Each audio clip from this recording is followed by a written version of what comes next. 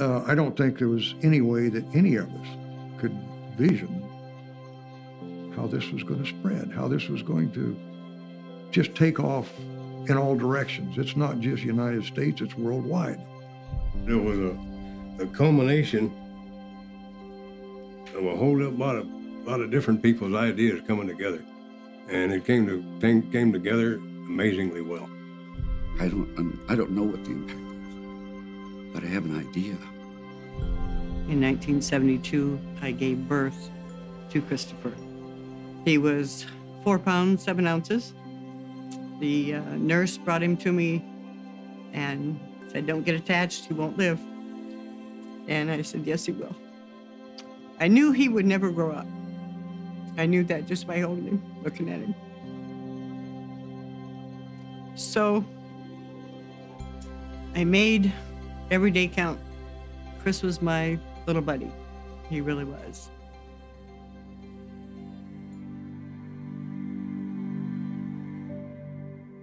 We were planning on coming back to Phoenix for a visit, and along in mid-Texas, I noticed Chris he wasn't himself. Something is just not right. We took him right in. The doctor did a little pinprick on Chris and came back a short time later and said he has leukemia. The poor doctor just looked at me and looked at my brother and my mother and wrote down an address, St. Joseph's Hospital, and said, "Go there, they're waiting for you."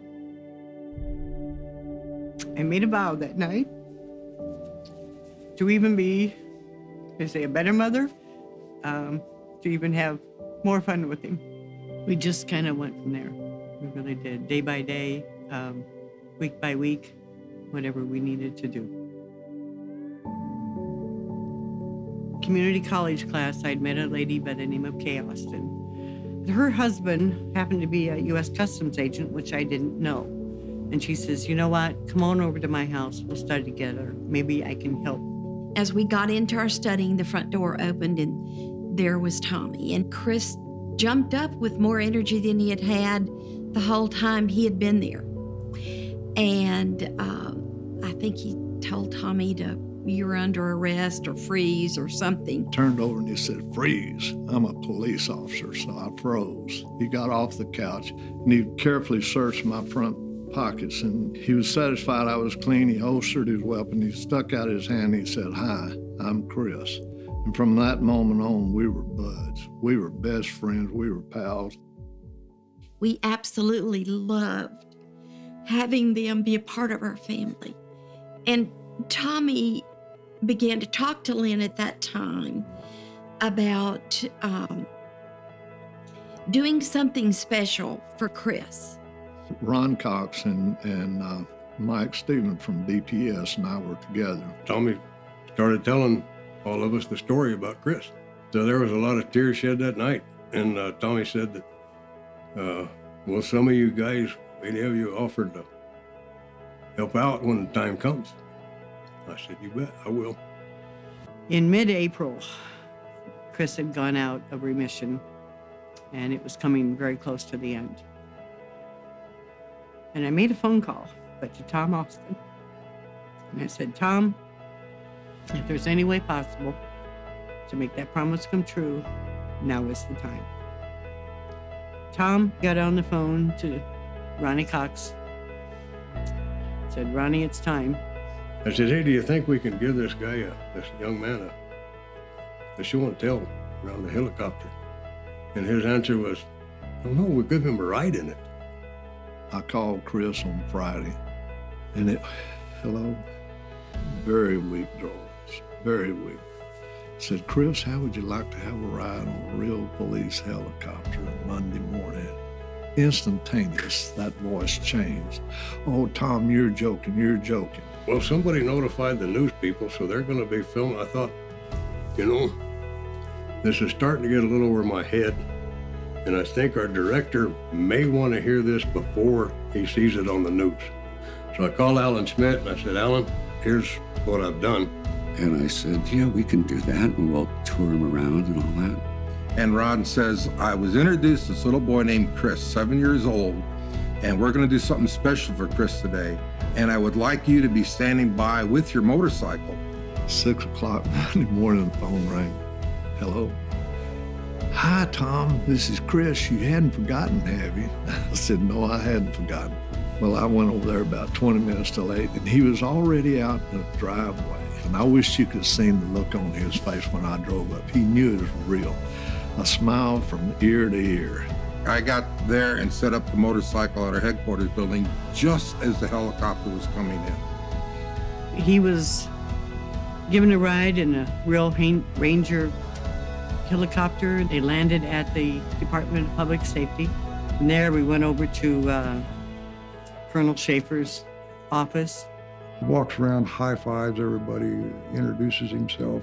We stood him up on my desk, and I swore him in, handed him that certificate, and pinned a badge on his coat. It was wonderful. Chris was such a proud little boy. I mean, to him, with that badge, hat, everything, he was a policeman. He really was. This was something that I was totally helpless to do, but Tom had pulled it off with the help of Ronnie and help of all of the DPS officers. On May 2nd, he said, Mommy, I'm not feeling real good. On May 3rd, he passed away, just that quick. There was a unity born with these officers and what they did. We had lost a fellow officer, we meaning the Arizona Highway Patrol. I was called into the commander's office, and he said, we have learned that Chris is going to be buried in a little town called Kewanee, Illinois. He said, I would like you and another motorcycle officer to go back and give Chris a full police funeral. When Scott and Frank came back from the burial and the memorial for Chris in Illinois, we were talking and I was asking Frank and Scott, how did this come about? How did it all go? And we were just chatting and they were telling me how it went. And we all said basically at the same time, there's more children out there. Why don't we go find them? I love the idea of it, and I love what it brought those families. I've often said it was just a snowball effect, and a snowball rolling down here, hill, it kept getting bigger and bigger and bigger. It's amazing. It's absolutely amazing. Make-A-Wish is not mine or anybody else's. Make-A-Wish is a thing. I truly believe in the power that made this happen. I think there are a lot of people that can't even imagine how small it was and how little money there was. We happened to hit on the most universal emotion there is. It's totally universal. There's no language boundaries, no country boundaries, no philosophy, no attitude, no political boundaries. It's universal.